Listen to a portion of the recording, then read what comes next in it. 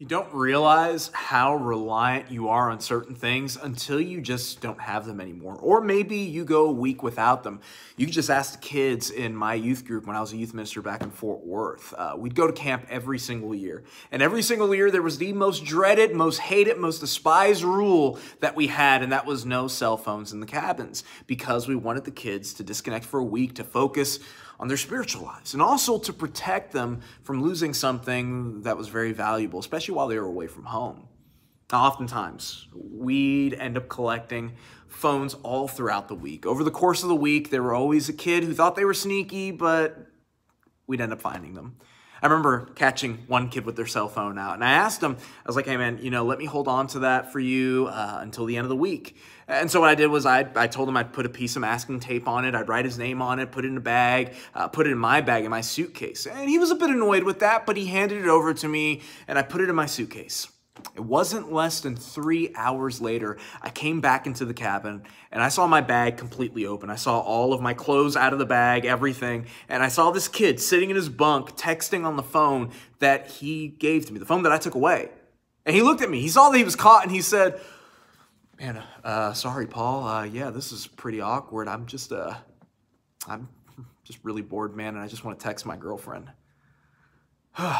Anyway, we become so reliant on things that don't really matter and aren't really necessary. And the more and more we value those things, the more reliant we become on them. But if there is anything or anyone that is worthy of our absolute reliance, it's Jesus Christ. See, he's the life. He's the way, the truth, right? The bread, he's the resurrection, he's the shepherd, he's the door, he's everything that we need, and we can't possibly live to our potential that God had desired and planned for us before we were even created if we aren't absolutely reliant upon him. Jesus talks about this with his disciples in John chapter 15. I want us, if you have your Bibles, to go ahead and turn over there to John 15. And we're going to go ahead and read verse 1 through verse 8. John chapter 15, verse 1 through verse 8. And it reads, I am the true vine, and my Father is the vine dresser. Every branch of me that does not bear fruit, he takes away. And every branch that does bear fruit, he prunes, that it may bear more fruit. Already you are clean because of the word that I have spoken to you. Abide in me, and I in you. So a branch cannot bear fruit by itself unless it abides in the vine. Neither can you unless you abide in me. I am the vine. You are the branches. Whoever abides in me and I in him, he it is that bears much fruit. For apart from me, you can do nothing. If anyone does not abide in me, he is thrown away like a branch and withers. And the branches are gathered, thrown into the fire, and burned. If you abide in me and my words abide in you, ask whatever you wish and it will be done for you. By this my Father is glorified, that you bear much fruit and so prove to be my disciples. Let's go ahead and stop there. Why would he use this imagery of the vine? Like all of the I am figures he uses, it came from ancient Jewish tradition and culture. Now, the vine and the vineyard, they were old and sacred images in Judaism. As a matter of fact, the coins of the Maccabees had a vine on it. There was this great golden vine upon the front of the holy place in the temple itself. The vine represented the covenant people of God, Israel, planted and tended by him so that Israel would produce fruit. As a matter of fact, the prophet Hosea in Hosea 10 verse 1, he writes, Israel is a luxuriant fruit, or rather a luxuriant vine that yields its fruit. Typically in the Old Testament, when Israel is depicted as a vine or a vineyard, though, the nation is being chastised for not bearing fruit as God expected. All throughout Jewish history and literature, the vineyard image continued to be a favorite part of imagery, and was used a lot as a teaching device by rabbis. Jesus, aside from this occurrence that we're reading of in John chapter 15, he uses it several times in his ministry. You remember like the parable of the laborers in the vineyard there in Matthew chapter 20 and verse 1 through 7, as well as the parable of the two sons whose father had a vineyard in Matthew chapter 21. And then you also got the parable of the barren fig tree in Luke 13. But Jesus here, he points to himself and he says, I am the true vine. Now, the word true, authentic, genuine, it's significant. See, Israel, the nation, thought that they were the vine because they are referenced all throughout the Old Testament as a vine in a lot of scripture. And yet oftentimes in the Old Testament, the symbol of the vine in reference to Israel is used in context of their spiritual degeneration. As a matter of fact, the prophet Jeremiah called the nation of Israel that had gotten so wicked in his days, he called them a wild vine. What Jesus is saying here, he's saying, I'm the true vine. And he's saying, you think that because you're the nation of Israel, you think that you're the true vine, but you're a degenerate vine. I am the true vine. I'm the real hope. It's not in your national identity. It's not in your culture. It's in me. Jesus isn't saying, or rather, he isn't just saying that the nationalism and patriotism can't bear hope. He's also saying that ethnic Israel really isn't the people of God if they don't abide in him. The true Israel is God's children, and they're not just made up of Jewish people, but Gentiles as well. In Romans chapter 9, Paul lays this out, even saying there in verse 9, that it is not the children of the flesh, as he says, who are the children of God. But the children of God, they're the children of praise, is counted as Abraham's offspring, and that those of the faith are, as he describes in the book of Galatians, the sons of Abraham in Galatians chapter 3 and verse 7. See, the true spiritual Israel, the church, can only be found in Christ, who is the true vine. Next, he says his father is the vine dresser. And see, the vine dresser is the person who their job was to prune, train, cultivate the vine. He's not just some hired hand. He's the owner of the vineyard, whose personal interest in his vineyard, in that vine, is why he puts so much effort and care into it. Now, the vine was grown all over Palestine. It's a plant which needs a lot of attention if the best fruit is going to be harvested from it. Now, the vine itself, the vine can't produce the crop it was capable without a lot of pruning, without a lot of care, and Jesus knew that. See, what they do is they remove unfruitful branches, and he prunes the rest. That is the vine dresser. Now, Christ is the vine. The Father is the vine dresser. But now, Jesus introduces us to another aspect of this particular relationship, the branches. Jesus says, the branches in him that do not bear fruit, the vine dresser, what does he do with them? He takes them away. See, since Jesus is the vine, the branches that are in him derive their life from him. He is the source in which they grow. He's their nourishment. The branches cannot survive apart from the vine, but there are some branches that don't produce fruit. See, they have the source of life. They have what the other branches have to keep them strong, but they just don't produce. Because of this, to protect the rest of the branches that aren't producing anything, they have to be cut off. See, they grew to be like a branch, like the way the other branches did, but their growth stunted. And they won't go beyond just being a branch. The wood from vine is useless. So without bearing fruit, what use is just being a branch?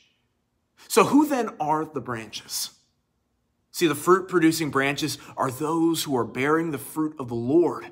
They're healthy. They're spiritually sound. They're allowing for the vine, Jesus, to nourish them, and for the vine dresser, the Father, to nurture them with care and with patience. See, they're the children of God who grow and they thrive. Then there are the branches that don't bear fruit. Those who came into life just like the fruitful branches, but the difference is they don't progress. Rather, they digress and they die. They're added to the church just like everyone else and born new through Christ. As a matter of fact, Paul, rebuking the Galatians, the unfruitful branches there in Galatia, he writes to them talking about this. He says, for in Christ, he says this, you are all sons of God through faith. For as many of you as were, and he uses the phrase, baptized into Christ, have put on Christ, according to Galatians chapter 3 and verse 26 through 27. But here's the difference with these particular branches. They lost their first love like Jesus rebuked the Ephesians in the book of Revelation. What happened, though? See, the word that Jesus frequently uses in John 15 is the word abide. The word abide, stay with me, attach yourselves to me, remain with me. See, the growing disciple in whom the Father and the Son live, according to what he said in John chapter 14, there in verse 20 through 23, through the Spirit, as he said in chapter 14 and in verse 16, that disciple is one whose life is absolutely dependent on Christ. Discipleship is not just a matter of acknowledging who Jesus is. It's having a strong spiritual connection to him and having him strongly connected to our inner lives. That's what abiding looks like. But you see, those branches, those Christians that don't grow and produce fruit, it's because they didn't abide in Christ, his word, his plan, his love. And what is the result of that? Remember what Jesus says in verse 6? He says that they are thrown away with the other branches that also don't produce, that don't grow. He says they're gathered and then thrown into the fire and burned. See, it's crystal clear in this passage. It's crystal clear that abiding equals growth, not abiding equals death. See, the church of Galatia, going back to that again, had seriously messed up priorities and values, which caused them to stop abiding in Jesus, and they weren't fruitful any longer.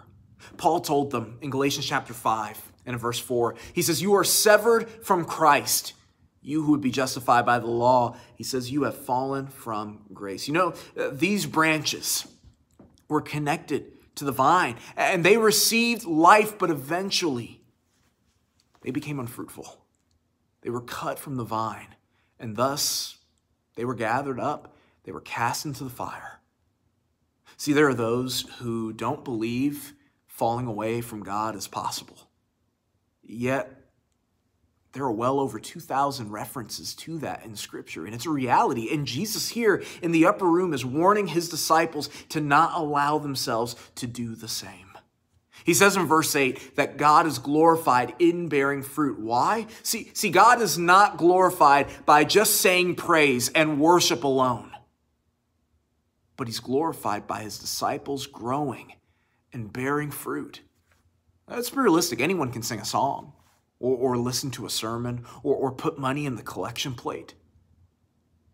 Those may be markers of spiritual maturity, but they're not always. Those whose lives are in harmony with Jesus, they find themselves growing and thriving, and they find themselves controlled by the Word of God. They find themselves growing and thriving outside of the walls of the assembly. They don't just go about the motions. Yeah, as a matter of fact, Jesus wrote in Matthew chapter 15, he says that these people honor me with their lips. In other words, they just say it. They say, praise God, but their hearts are far from me. But those who are part of Jesus and choose to abide in him through everything life may throw their way, they produce plentiful fruit. Remember the psalmist, he describes a person who abides with God in Psalm 1. And he says there, beginning in verse 1, blessed is the man who walks not in the counsel of the wicked, nor stands in the way of the sinner, nor sits in the seat of the scornful, or the scoffers, as the ESV puts it. But his delight is in the law of the Lord. And on his law he meditates day and night. He's like a tree planted by streams of water that yields its fruit in its season, and its leaf, it doesn't wither. In all that he does, he prospers. But then the psalmist says the wicked are not so, but are like the chaff that the wind drives away. Let's be realistic. We can do nothing without Christ. Paul would say in Philippians chapter 4 and verse 13, a verse that most of us probably know, I can do all things through him, through Christ, right? Who strengthens me. Later on in verse 19 in that same chapter, he says, and my God shall supply all, not some, not portion, but all your needs according to his riches in glory by Christ Jesus. Christ is the very source of our life. He's the very reason why we can press on. And as we depend on him more and more and seek to follow him more and more, all because of his great love for us and our great love for him, we bear fruit. But what does that look like? What does it look like to bear fruit that brings glory to God? Paul describes what this looks like in Galatians chapter 5 and in verse 16 through verse 26. This is what Paul says. He says, but I say, walk by the Spirit, and you will not gratify the desires of the flesh. For the desires of the flesh are against the Spirit. He says, and the desires of the Spirit are against the flesh. For these are opposed to each other, to keep you from doing the things you want to do. But if you are led by the Spirit, you are not under the law. Now the works of the flesh are evident. He gives a list. He says sexual immorality, impurity, sensuality, idolatry, sorcery, enmity, strife, jealousy, fits of anger, rivalries, dissensions, divisions, envy, drunkenness, orgies, and things like these. Paul tells the Galatians, I warn you, as I warned you before, that those who do such things will not inherit the kingdom of God. But then here's the contrasting point.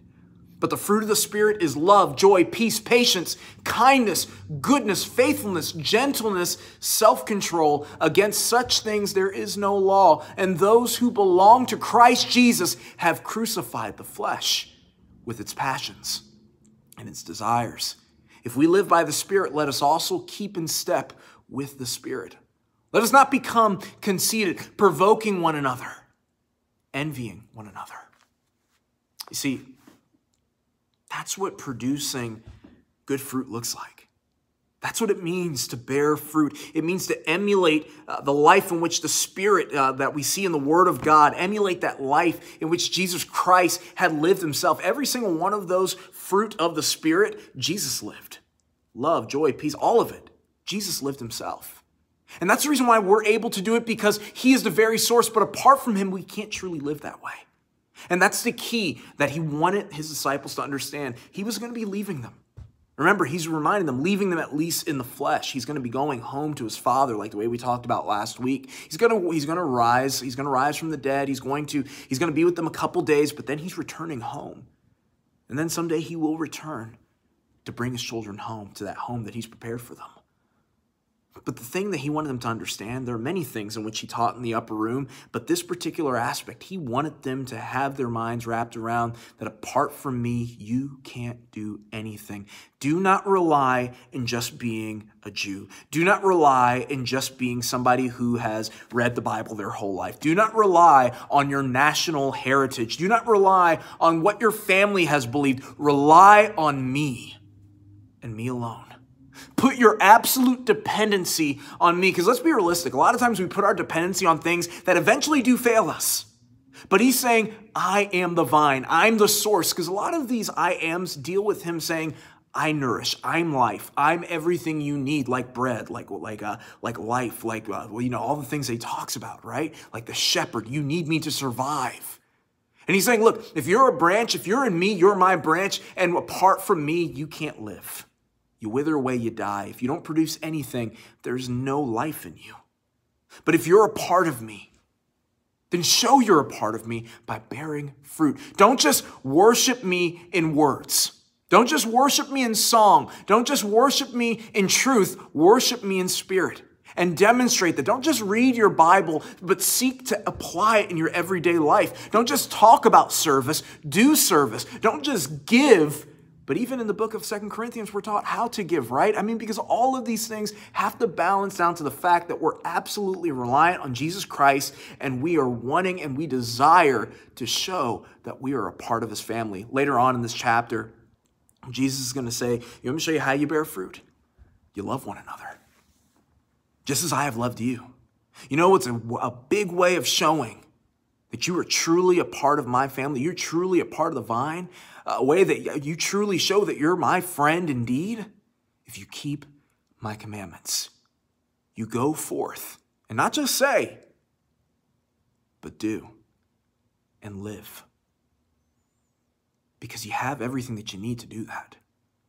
Jesus being the vine is everything that we need to be able to truly bear good fruit. If you have gone through this life outside of Jesus Christ, just as we talked about last week when Jesus said, I am the way, the truth, and the life, there in John chapter 14 and verse 6, where he says, I am the way, the truth, and the life. No one comes to the Father except through me. There is no salvation outside of Christ. There's no alternative plan. There's no, here is plan B. In case that didn't work out for you, here's plan B. Hopefully that'll get you there. There's nothing apart from Jesus Christ. And when you are a part of Christ, there's no ability to grow without Jesus. That's the thing that we have to remind ourselves, that, there are people who become Christians and then they try to do Christianity the way they think it should be done. They try to do Christianity the way they maybe incorrectly have been taught. They try to do Christianity on their own terms and not realizing that it's all laid out in this book for us. It's all laid out there so that we can grow and help others do the same. But we've got to be the disciples that Jesus asked us to be, desires for us to be, died for us to be, and loved us to be. And disciples bear fruit. Are you bearing fruit? Are you a fruitful branch? Or are you a branch that's withered and dying? Here's the thing.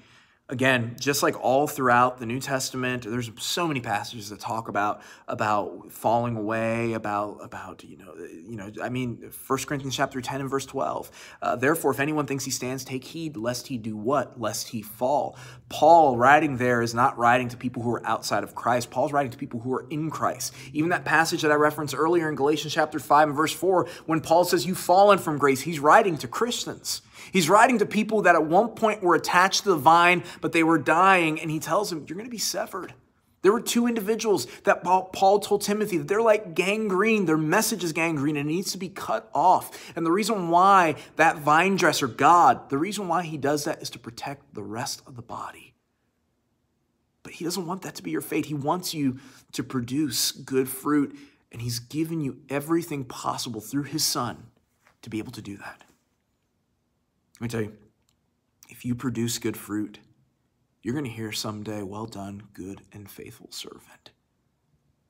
And producing good fruit is not some shallow, well, I'm going to do this and I'm going to do that and I'm going to do this. No, it's manifested by the love that you have in Jesus Christ. And that's what pours forth. That's the reason why the first fruit of the Spirit is love, because that's the foundation of it. I can't do all those other things if I don't have love. Love Christ because he loves you. Follow him, seek him. If there's anything that we can be doing for you today, if there's anything that we can be mindful of, let us know. We love you a lot. I love you.